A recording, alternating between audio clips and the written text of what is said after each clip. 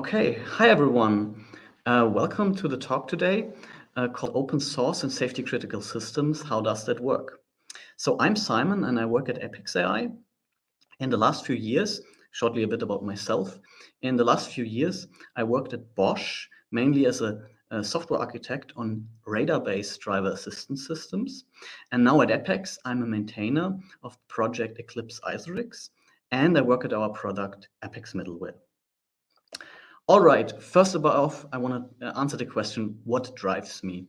So I want to really look at inside the box. I want to tear things apart, and then I can start building trust. And from my opinion, this is especially important when it comes to safety software. And open source can provide this transparency where you can build up trust. All right, let's first have a look at the agenda. So I want to first talk about why is FOSS the right choice for safety critical systems. Then I'm going to briefly elaborate why processes are actually our friends and they can be beneficial. Then I want to talk about the typical automotive software development process. And then jump into the next topic and tell you how one can safety certify free and open source software as safety element out of context. Safety element out of context is a term from the ISO standard, basically meaning there's certain assumptions when you certify your software. For example, you're not sure about the underlying hardware. And then I'm going to jump into the Eclipse iceoryx topic and see going to have a look at how this is developed. Later on, I'm also going to talk about the impact that this development process has on the Eclipse iceoryx contributors. I'm going to conclude the talk with a brief outlook. All right, so why is FOSS the right choice for safety critical systems? I want to start with quoting Ross Anderson, leading security engineer at Cambridge University. And in his talk 2 years ago, he said the following: once you get software everywhere, safety and security become entangled. And I share this view because it doesn't really matter if a bug is a safety or a security bug, it's a bug, so just go fix it. And I think the safety community can learn a lot from the security community. For example, most of the security engineers today would always choose open source software over closed source software because it tends to be more secure. All right, let's have a look at the advantages of open source software in safety critical systems. So they tend to have better quality and less bugs, especially in larger projects. This is also sometimes called Linus law, basically meaning if lots of people look at a piece of code, it tends to have less bugs. You also get faster development with the support of the community and partners. And by this, you can share the development costs. And I don't mean here that you get features for free, but what I mean is industrial partnerships where you can share the costs between different companies. And if you're lucky in the end, you can also establish open standards. All right, next up, I want to motivate why processes are actually our friends. So some open source developers might be critical of processes. Let me give you this example. So we have here a method. This creates an uninitialized bool, and based on the value of this bool, we either output true or false. And I will give you now some time to think about what the 4 possible outputs could be. All right, let's reveal the answer. So if the compiler decides to initialize this bool with true, the output will be true, or the other way around, false. The compiler can also say, hey, this bool is in an undefined state, so it leads to undefined behavior, and the output can be both true and false. The compiler can also say, hey, I'm optimizing this away, and then there will be no output. I have to admit, this is a theoretic example, so most compilers will get it right, but undefined behavior means anything can happen. And those kind of problems happen on a daily basis, and formal processes can help you to avoid these. All right, in the next chapter, let's have a look at a typical automotive software development process that is happening today. There's 2 standards that are rather similar, the ISO 26262 Part 6 and ASPICE SWE. ASPICE stands for Automotive Software Process improvement and capability determination. And they both care about software development. Let's have a look at a brief example or walk through the V model here. Yeah, this is the interpretation in the automotive industry of the V model. You typically start with software requirement analysis. For example, for a middleware, this would be a requirement R2 executable, able to exchange data. You break down this requirement, create your software architectural design, and then implement this design at the lowest level and write the different software component and classes together with the detailed design. And then the other way up the V, you test these at these different levels. So you verify with software unit verification and unit tests that your software modules were written correctly. With integration tests, you test that against the software architectural design. And at the very top, you test with software qualification tests and validate the actual requirements. And for example, in case of a middleware, you would now be able to answer the question, are two executables be able to exchange data? Okay, some people coming from the FOSS community might now say, okay, this is incompatible with how FOSS is developed today. And in the next chapter, I want to show what we have done at Apex and how we have safety certified a FOSS project. All right, so how can one certify FOSS a safety element out of context? First of all, and this is no matter if it's closed or open source software, we're going to have a look at what has to be done for ISO 26262 certification. And this is not a complete list, it just should give a rough idea. So in the end, a certification should prevent hazards, malfunction, or failures and propose mitigations.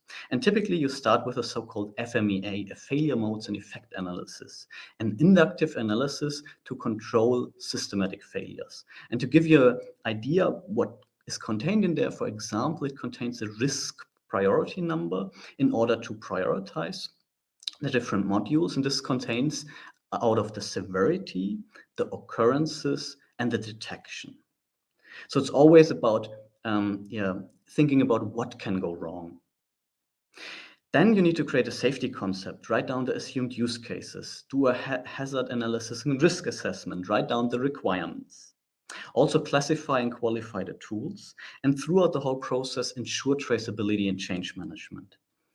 And establish a very good and healthy safety culture. You also need to perform independent audits of both the code and the processes.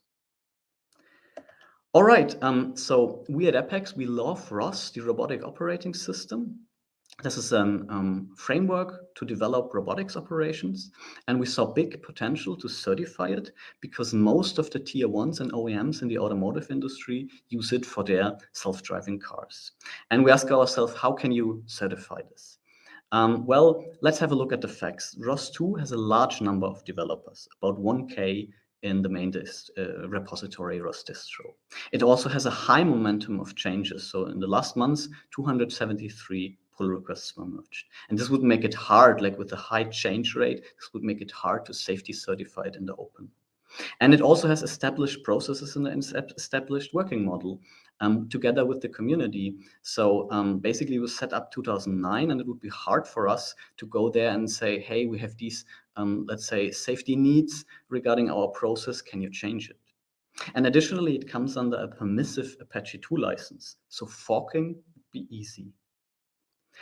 And this was the conclusion in the end. Create a private fork because of these, let's say, limitations or because of these points, and do the ROS2 certification in a private fork. All right, let's have a look. How did the certification lifecycle look like, or how does it look like based on ROS2 with our product ApexOS? So first we created our internal fork. So what you see in the middle is the internal fork.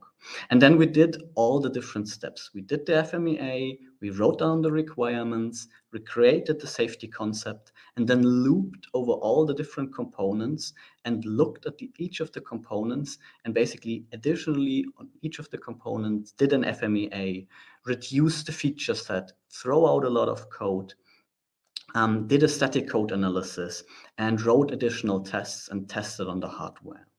And once this was done, we were able to release it together with a safety manual. And the safety manual contained things like, for example, the compiler flags. So a manual on what to do, how to use the software.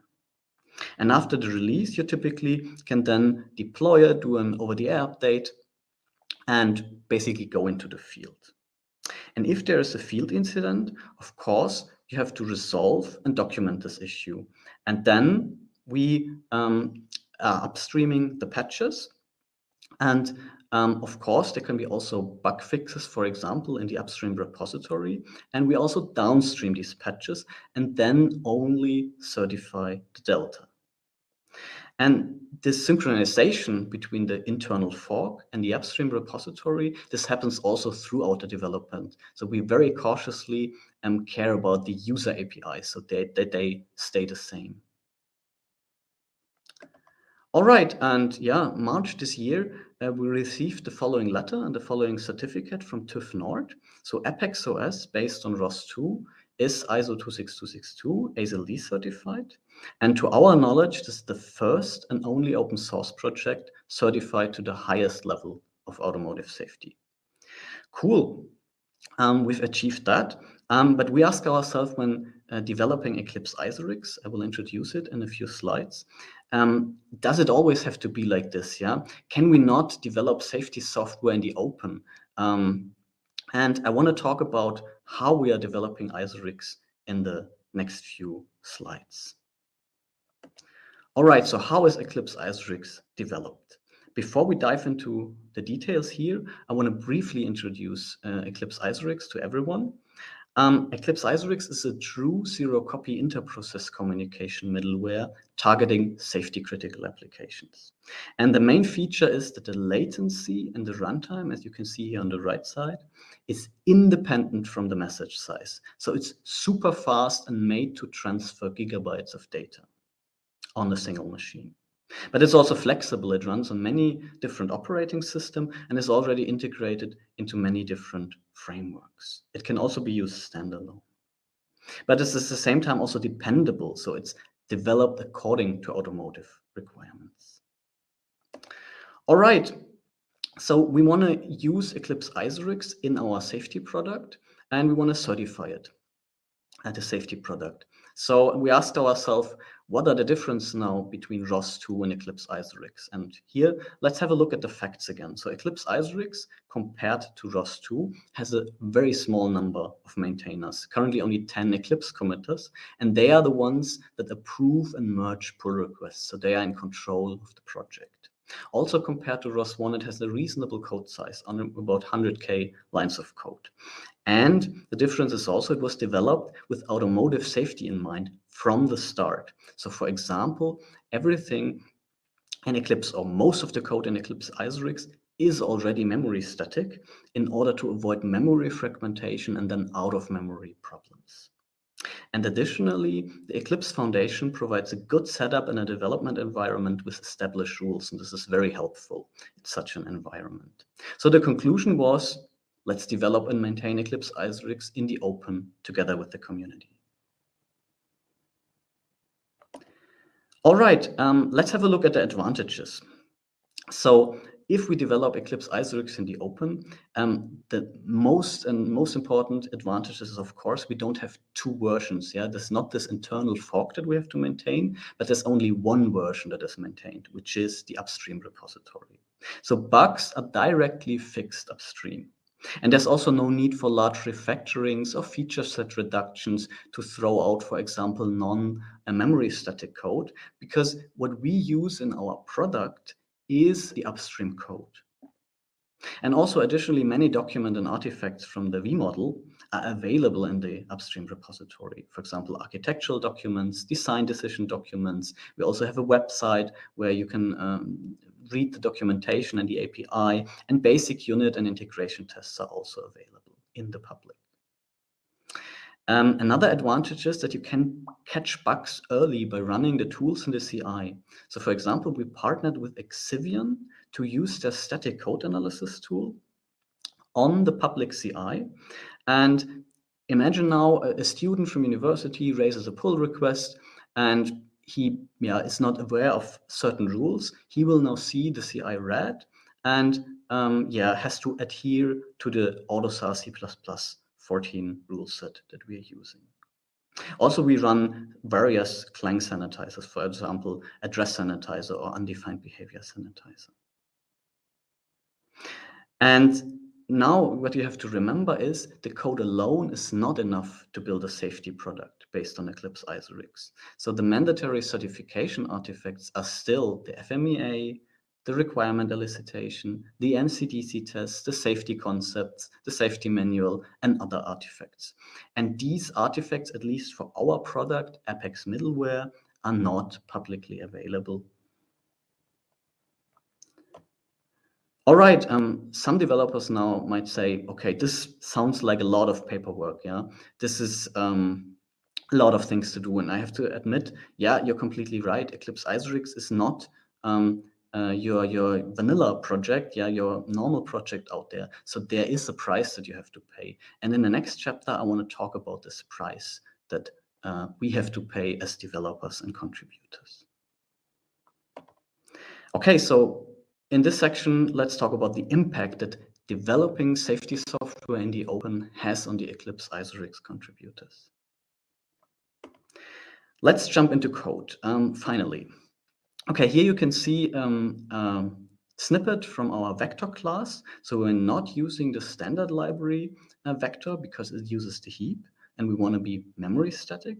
And as you can see here, there's a template parameter where you can, here at point 1, configure a fixed capacity, and at 2, this capacity is used in the underlying array. So the memory is completely static, there's no heap allocation, it's solely stack-based. And this is a major difference to, let's say, other projects who are, for example, using the standard library vector. Additionally, I want to have a look now at the access operator here. And this access operator in the top calls the add method. And you can see here at point 1 that with every access, we check for out-of-bounds accesses. So also when adding, this method is called, so no overflow is possible. Of course, this can be configured, yeah. If you don't want this, for example, in the release build, you can disable this for performance reasons, but we always suggest to have this active when, for example, testing. And Eclipse iceoryx is also not using exceptions because this makes it very hard to test and to certify, because exceptions can be thrown at various or at every line in the code. So all the methods are no except and have the no except specifier in their signature. And instead of exceptions, we use a concept inspired by Rust, the Rust result error handling concept, and we are very happy with it.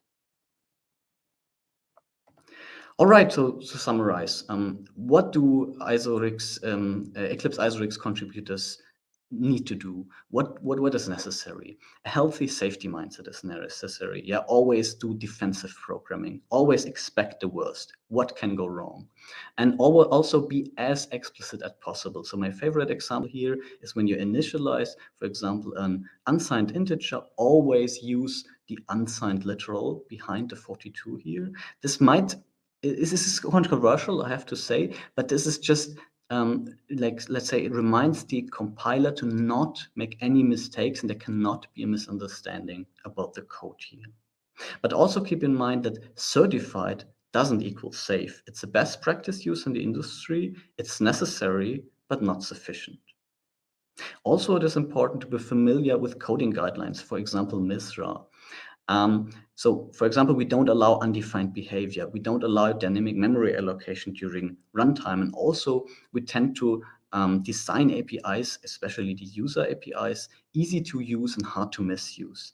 Some of you might know Hiram's law. So if there's an API, it will always be misused if there's the possibility. And we want to avoid that, of course. And patience is necessary because pull requests take longer due to the in-depth reviews, more paperwork for traceability and checklist. And soon we'll also have this static code analysis tool run for every pull request. And this might slow down things as well. And the rigorous testing culture is necessary. So if we have the experience, if there's no test for a feature, it's definitely broken. All right, now I want to conclude the talk with a brief outlook. So we plan the release 2.0 for Eclipse iceoryx in Q1 22 next year. The main features will be request response communication and the refactoring of the service discovery. And we also want to support our long-term stable version until April next year, mid-April next year. And we want to ISO 26262 certify our Apex middleware product, which is based partly on Eclipse iceoryx. So in 22, you can expect a lot of patches. And additionally, we want to make our iceoryx hoofs library more independent. And hoofs stands for handy objects optimized for safety. And what we have in mind is a lightweight standard library that is especially targeted for safety applications. So for example, the vector you saw previously is in this hoofs library. All right, so I'm done with the talk, and I want to conclude by welcoming you to fork iceoryx on GitHub and to check it out. And also, if you want to learn more about iceoryx or check out the full API specification, you can check our website. And with the talk, I want to thank you for listening and ask if there are any questions. Hi, welcome to the Q&A session. So let me see. The first question is, how automated is the process of certifying ROS2 and how much manual work is involved? And that's a very good question. So we at Apex, when certifying Apex OS based on ROS2, we really love automation. So it's very, very important to have like most of the things, like for example, static code analysis, or we use a VectorCast, a tool from the company Vector Informatic, to write our MCDC tests. And yeah, automation is the key. This is what I can say.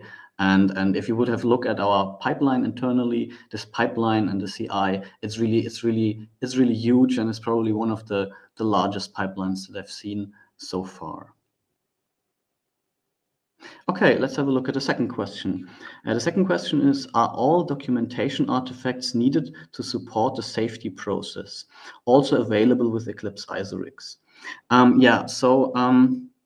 As I mentioned earlier, we are building our Apex middleware, or we're currently working on building our Apex middleware product based on both Eclipse iceoryx and Eclipse Cyclone DDS.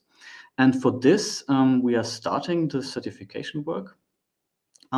So currently, regarding Eclipse iceoryx, there's only few artifacts available, and probably or very likely, so as I pointed out, these artifacts will also not be publicly available. So what we try to do is make the code available, and for commercial reasons, of course, the artifacts will be able to you will be able to buy the artifacts. Okay, the third question. If I understand correctly, the tests and certification artifacts are not open. Is it a lot of work to keep them in sync with the external contributions? What are reasons for not sharing them? So I guess I'll start with the second part of the questions, the reasons for not sharing the certification artifacts. Mainly commercial reasons. However, I have to point out also that we as Apex, definitely we are open to share these, let's say, certification artifacts. So this is definitely something that we could think about. So please just drop us an email if you're interested in these kind of things, and contact us. Regarding the first part of the question, we'll have to see once the certification work starts how to keep this in sync. And basically, what we imagine is that the code, or what we do is we integrate the Git repository into our internal CI, and basically always test against the upstream repository. And this so far is our recipe of how we want to really keep, let's say, internal tests or any kind of other internal artifacts very like up to date with what is in the upstream repository. And yeah, here again, the key of this is automation. So it needs to really a really good setup of the pipelines and the whole CI framework. Okay, so the fourth question is, how frequently do you sync with the upstream ROS2 repository? That's a very good question. So it's also hard to answer, to be honest. And I'm not involved in any kind of these, let's say, syncing. But what I've heard so far from my colleagues is that this is happening throughout development. Yeah, and let's say, especially for tools, like for example, ROSBAG, there's a tool in order to record on what's happening if you're doing a test drive with a vehicle, and things like this, they get really let's say synced and synchronized a lot. But yeah, what is important, as I pointed out already, is the synchronization of the user API. Yeah, so the user API always needs to be like, or we really take a lot of care about making the user API compatible.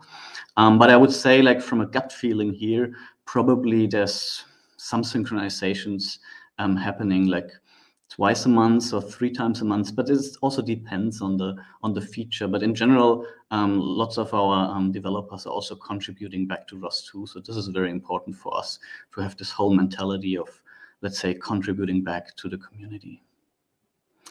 Okay, the next question. What's your relation to OpenADX working group? Is iceoryx part of it? Yeah, actually, iceoryx is part of the OpenADX working group. And the relation is such that Bosch decided to, in 2019, to open source iceoryx in order to foster the whole OpenADX landscape. And OpenADX has this purpose or the goal of fostering the whole, let's say, frameworks or the whole tooling landscape, what is there in order to really also foster automated driving, and to also maybe establish open standards here. So definitely we as Eclipse iceoryx contributors, we share the goals and the aims of OpenADX. Okay, what I wanted to also mention, this is maybe interesting to some of the Eclipse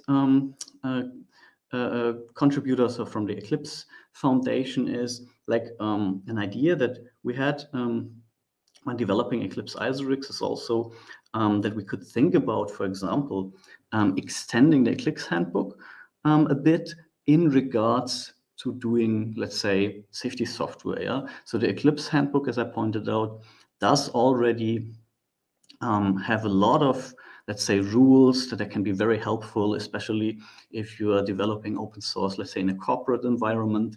And yeah, why not going further there? And if this will turn out to be a, let's say, future focus of the Eclipse Foundation, and also together with OpenADX, for example, why not extend or maybe modify the handbook, the Eclipse handbook, and go this way forward and provide more, let's say, yeah, in the end, process security, or you know what I mean, like to give more guidelines for this, let's say, special field of safety software.